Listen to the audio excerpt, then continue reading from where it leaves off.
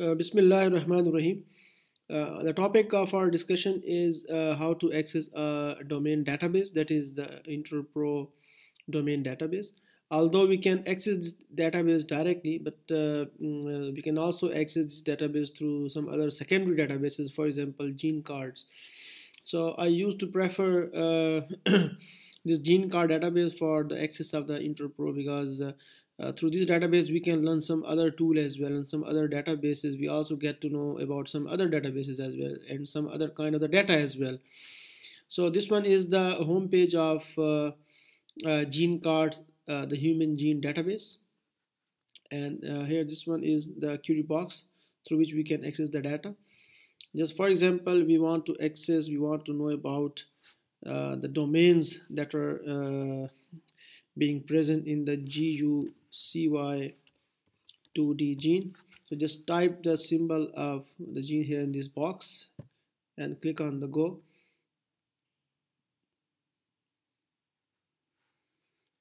So you will be navigated to the exact page of the GUCY2D on gene cards.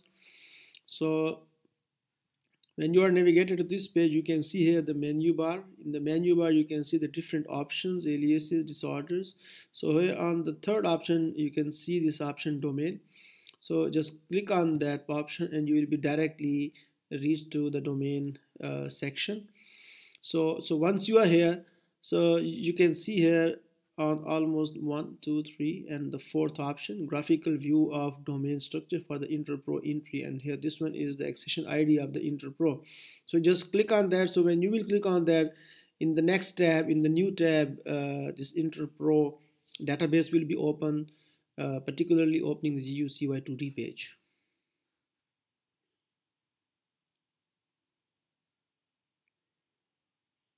So now you are on the InterPro database, and you can see the domain information of the GUCY2D gene.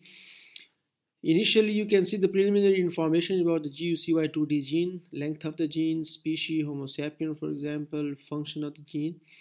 So as you scroll down, you can see here the domain information.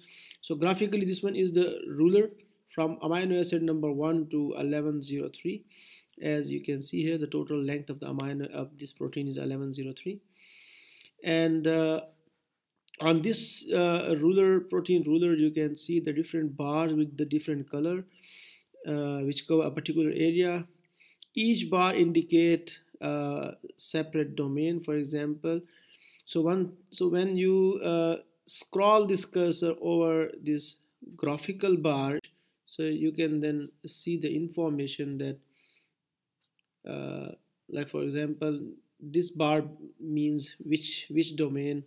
So you can see here when you scroll this cursor on this bar, you can see that this is basically a receptor ligand binding region, and it spans around from 73 amino acid through 394 amino acids. So similarly, you scroll the cursor on the next bar, so you can see that it's a protein kinase domain which span from 525 to 808 amino acid. And similarly, when you scroll here, you can see that's adenyl cyclase class 3-4 guanyl cyclase domain, and it spans from 844 to 1057 amino acid.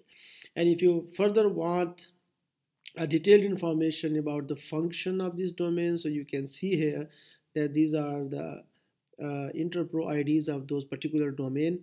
So for example, you want information about the adenyl cyclase, so just look at here, its accession ID is IPR 1054. So you can see IPR 1054, just click on the ID and you can see here about the whole description of that particular domain.